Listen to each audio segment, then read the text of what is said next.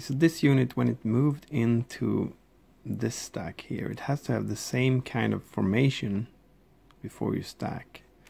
So when I move up here, those 5 movement points were actually, I think it was 6 to get into this hex, so it will be 4 up to here, 5, 6 to first change formation into a 2 hex line, and then 7 to move in with the other line of cavalry here. So they have to roll for disorder before, well, I guess we'll put them, in that case we'll put them underneath and roll for disorder, and they pass because they rapid march in this case. That's more than 6 movement points. And now they can do the assault from there. So I've marked all of the cavalry units here with close combat markers. And we'll do the attacker morale check first.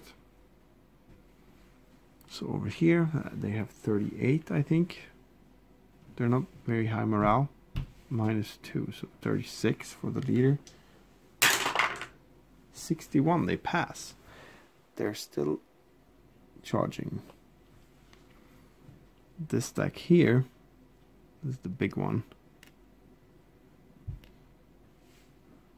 34, -3 for the leader. 31 then. They roll 32. They will still charge. This stack here. 80, they pass. This stack here. 11, they fail. So this stack here will not do a charge, and they're shaken.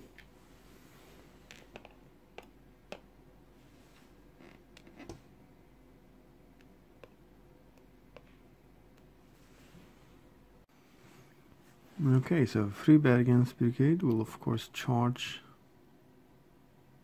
like this. And then we'll have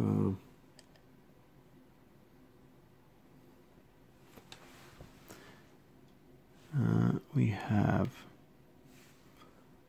Hompesh brigade that will charge this redoubt. And the independent unit here will charge 1 hex forward like that. So they all passed their militia checks, and now we designate individual close combats. So they will attack here. Hompesh brigade will attack here, and Fribergens brigade will attack these 2 units here. So now we do defensive fire. Okay, so I realize I made a mistake here. So this is the French redoubt, and this infantry unit is inside the redoubt. Now cavalry cannot close combat units inside redoubts in Fontenoy, according to the Fontenoy special rules. So this unit, when it was over here, I'm going to take some steps back here because of this effect, and try to charge this unit instead. So the only difference is that it will have to take another shot of defensive fire from both of these guns in this hex when it leaves this hex. Otherwise, I don't think I will have to change anything. So it already passes the attacker morale check, and it will be able to do the charge here, but it will be fired upon because it started in this hex, so I would have to at least move one hex here. So it's a defensive fire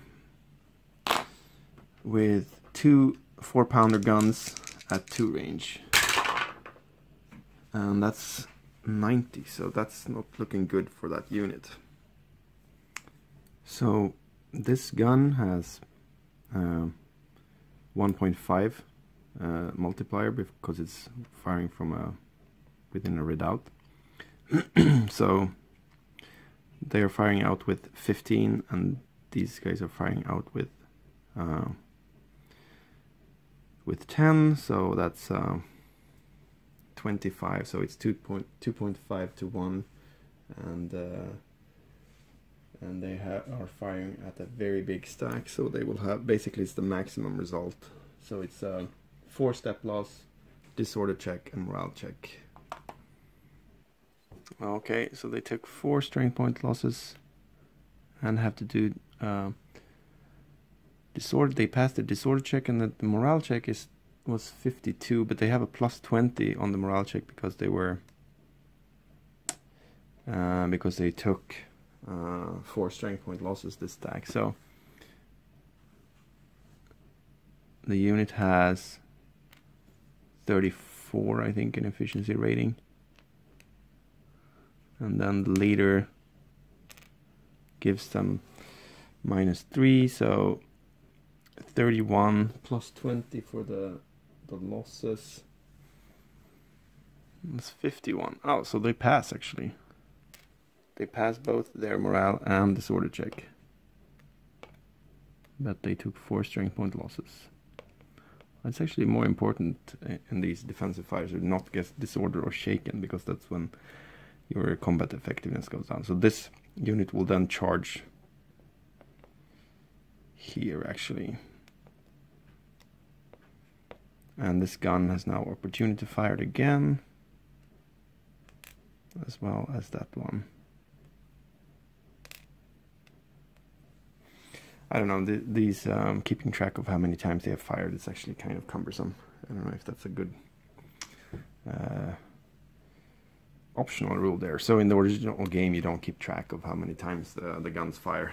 This is an optional rule that we decided to run with to give it a little bit more realistic feel that they can fire as many times as they want. But yeah, I don't know. Okay, so now we do this close combat here. Now because of the redoubt rule, this cavalry cannot attack these units, so the close combat will be between the cavalry and this unit here. So these guys, they can defensive fire, and from a redoubt they're in general order, so they can fire with 3 strength points to an adjacent hex. So they will fire, of course, their 8-pounders and 2 of the infantry strength points, and add that to this unit's defensive fire. So this unit passed its pre-close combat morale check, defender morale check. It had a +5 modifier because it's charged by cavalry, but it passed. So now we go to defender defensive fire. They can fire here to 4 strength points times 3, 12. So they fire with 12 strength points, and these guys can fire with a gun and 2 strength points of infantry. The gun gives 8, 1 times 8 for the range, and 2 infantry, that's 2 times 3 for the range, so 6. So in total 12, 8, 6, 26 strength points into this hex here. So this cavalry stack is 13 strength points big, divided in 2 hexes, so it's 6 here and 7 here. 7 target size, that's times 2 for cavalry, so it's up to 14. That gives actually plus 15 on the defensive fire, and also they will have the normal defensive fire bonus, so plus 25 in total on the 2.5 to 1. It's 80, so it's up to 105, so it's 4 step losses, disorder check, and morale check. So I'll take the step losses later. Disorder They pass 74, that's plenty, and then morale, and that's a special result. And if the unit is stacked with a leader, we roll with a -15, so that's actually good for these ones, otherwise they would have a +20. So now they're down to 23, so they might actually pass the morale check, and they do, they also passed the morale check. So they took 4 strength point losses. Okay, so the close combats are finished. Fribergen's brigade, routed, lost a lot. Hompesch brigade over here, routed away, caused 1 strength point loss on the French unit and the disorder. And but the only one who actually succeeded with the charge was the Horse Grenadier Guards over here. And the routed unit is over here and passed through and caused a shaken disorder in one of the cavalry units here in the middle. And I actually opted to try to recall directly here, so I didn't do any pursuit and succeeded with a recall. So I thought it was best to stay here to be in the flank of these guys and not go too far in. But I think this is the first unit to actually breach the French perimeter here. Okay, so we reached the end of turn on the 11 o'clock turn.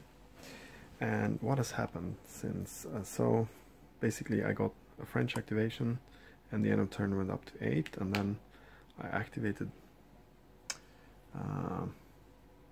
Chaban's wing, which was basically, that's the C wing, which has all these units here in the forest, but also in these redoubts and over even some units over here. So what I did was basically in that activation I just backed up these units 1 hex, and they managed to stay ordered, all of them. And then I got an allied activation actually with no end turn marker movement, and I was hesitating quite a bit here because I had Campbell's cavalry wing, which I finally activated, and actually I turned them. They were sort of facing this way, and I turned them, and they are now running out of the forest this way. They got lots of disorder here, but they have tons of leaders as well, so they will be fine next turn. But on the other hand, I was really hesitating because I have this guard unit here, and he had a good opportunity to attack this shaken French infantry here. But in the end I decided maybe it's more important to try to bring out the cavalry here, and I actually moved up Cumberland to put him on top here, so next time I get a wing activation with all the infantry I can also attach this guard unit because I have Cumberland on top there.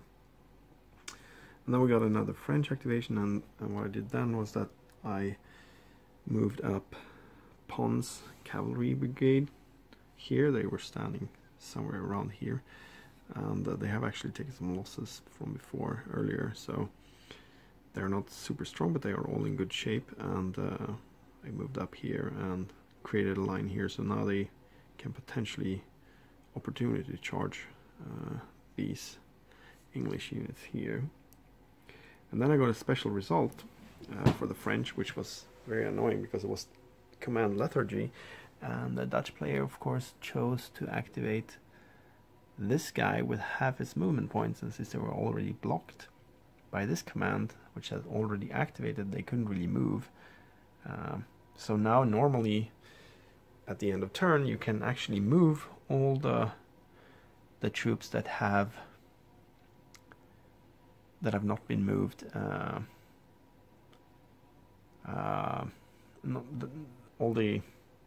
All the troops in roll column then can actually do a limited activation, so basically just move without rapid march.